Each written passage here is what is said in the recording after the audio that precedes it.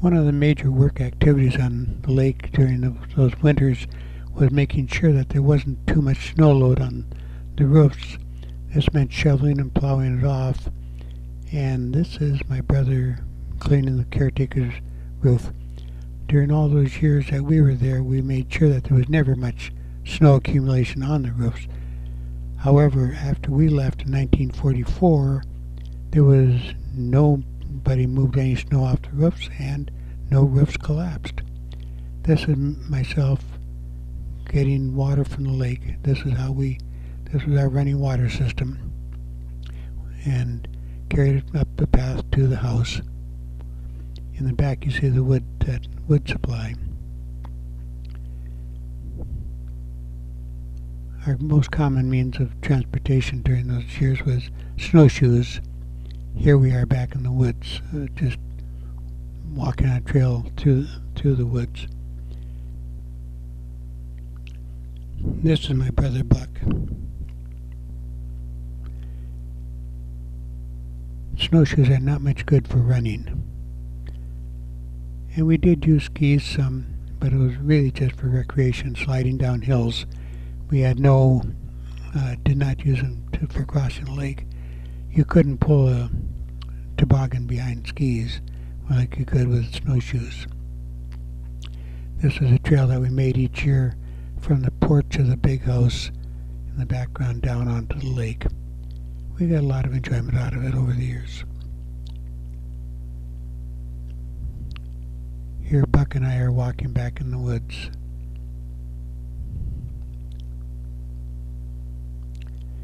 We had a little trouble starting the Model A that morning, so we built a fire under it just as a way of encouragement. That was not a dangerous thing. Everybody did it at that time. This is the Model A that I learned to drive in. You could learn to drive in different stages. You could learn by skiing, and then or by steering, and then you could learn to clutch and shift. It all didn't all have to come at once. In the summer, we had piled wood along the shore from woodcutting expeditions with the guests at Dahlberg's, and then we would go in the spring or in the winter and cut it with the saws. We had no chainsaws, of course, at that time. It was all done with sweet saws, and carry it down to the lake, onto the truck, and then haul it home.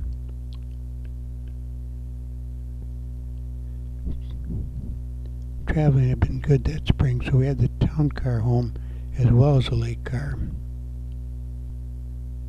That Model A Ford would take quite a load.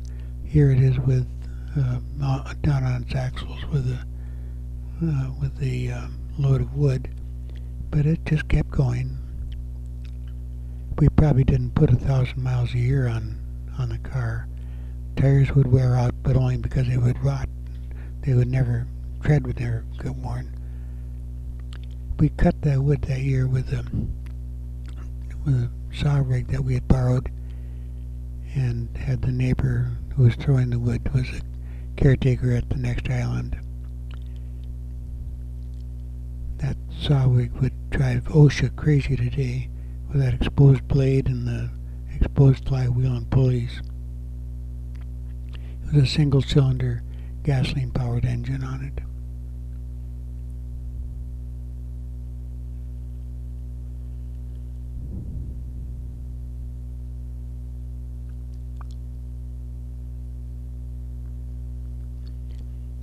Here is snowshoeing through new snow on the lake.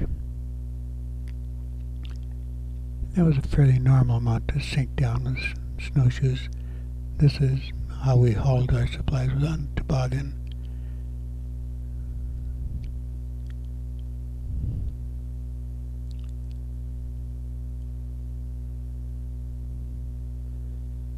We always had to go back into the woods at some time during the winter and cut some wood to fill out the supply that we got from the lake shore. We'd find dead trees and cut them and bring them home for the caretaker's house here. Here is another means of transportation. We called it a snowmobile at that time, but now they generally refer to it as a wind sled, and it had a Model A engine up on that rack and that frame, and you always got it started and made sure that it was going to go before you put water in the radiator. The radiator's leaked enough that you would never use antifreeze. It wouldn't keep it. It was a pretty good outfit to get around in, especially when the snow was too deep for automobile travel. And it did beat snowshoes for much of the time. We used it mostly just to get back and forth to a landing about 1.5 miles away, but occasionally we would use it for more productive reasons, like you'll see here in a bit, where they were hauling wood on top of it, paneling to remodel the living room at the caretaker's house.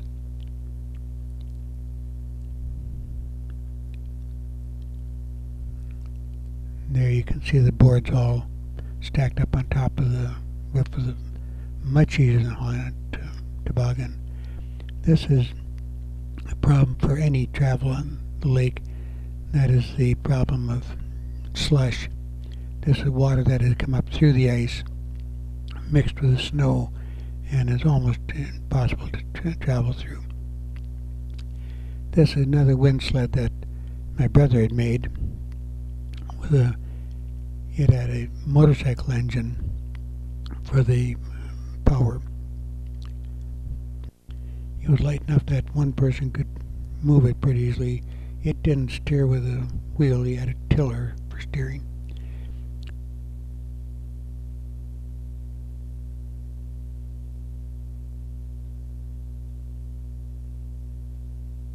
This is snowshoes caught in that same kind of slush.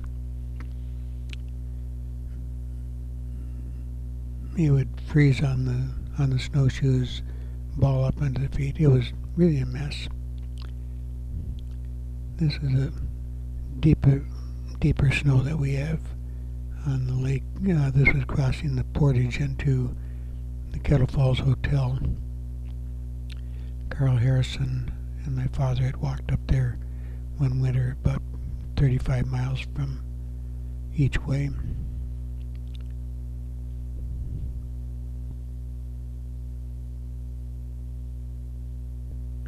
Here's my father taking his turn at breaking trail. And if you can read lips, you'll see what he really thought about that process.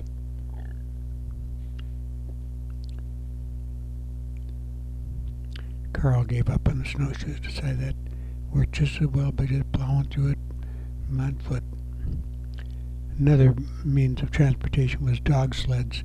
We never had one. This was a neighbor on the mainland who came over to give my sister Sally a ride. There were trappers, though, that used them all the time for running their trap lines and doing what they needed. They ate a lot of meat, those dogs did.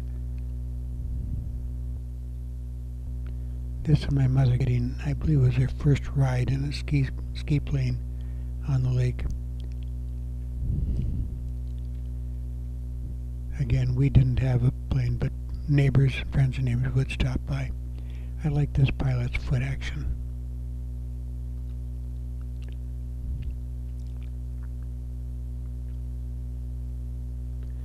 Now, my brother had put a cabin on his snowmobile, and now he's getting ready to go out and give it a try. He still has all of his fingers.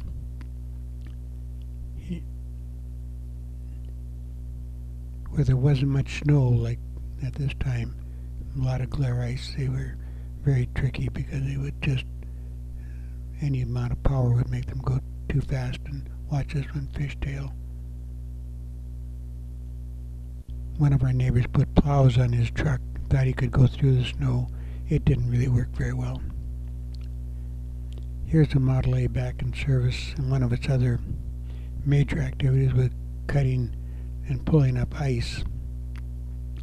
This was what we called an ice plow, and it cut grooves in the ice about 8 inches deep that allowed you to split a long line of ice out and then not have to saw every piece.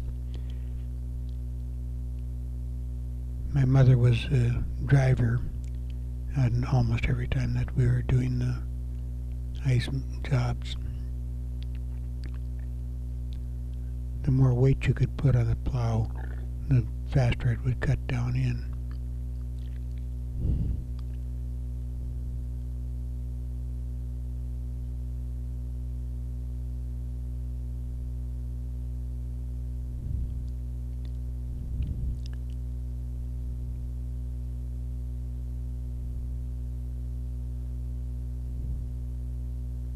This was an unusual job in that we cut the ice over at the neighbor's point and hauled the cakes of ice over to our ice house.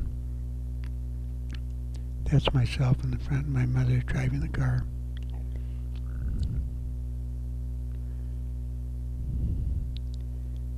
As I said, we hauled the ice cakes across the lake this time, which was very unusual, but it was the only way we could manage that year with the ice conditions. We put those cakes up on the sled and then tow it over. It was only a couple hundred yards. And then we put them back into the water, into a channel, so that they would be lined up and easily to pull up onto the slide. Those cakes of ice on this job, although we normally liked about 18 inches of ice, these were about 30 inches, and they weighed about 1,000 pounds a block.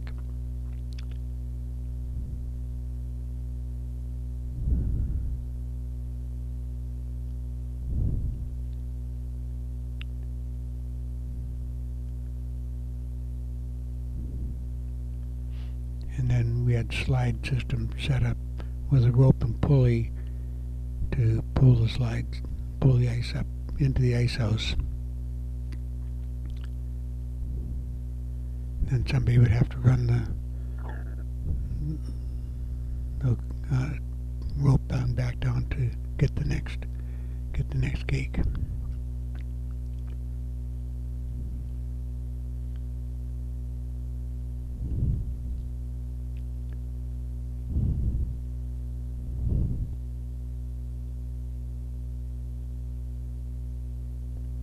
And then sawdust had to be chopped. That was all frozen sawdust. Had to be chopped loose and put on top of the ice and around the sides to keep it from melting during the season, during the summer.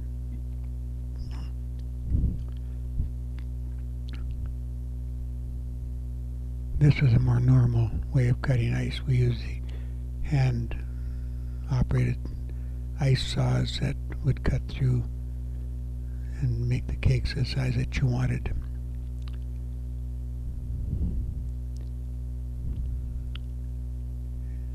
And then run them on up the slide. In the spring we would get a delivery of gasoline from the mainland. The truck came across the ice and would fill all the barrels that we had. At that time there were no pumps on the truck. They would only empty by gravity feed, and so the buckets had to be filled at the level of the ice and then handed up. Here the Model A is serving as a platform to hold the ladder for painting the trim on the boathouse. That sawdust and chips and bark that came off the trees the logs when we were cutting the firewood insulated a section of ice, so when the lake opened, that was a raft for a while. Here, and my sister, my brother, and myself. My brother had only had his good school shoes with him, so he went barefoot so he wouldn't ruin the shoes. He was only about 1.5 miles through that icy water.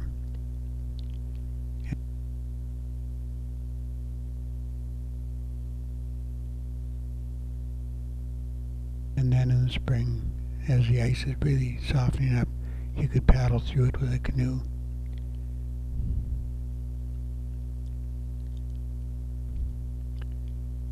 the lake opened in sections, and here is looking over to the neighbor's island.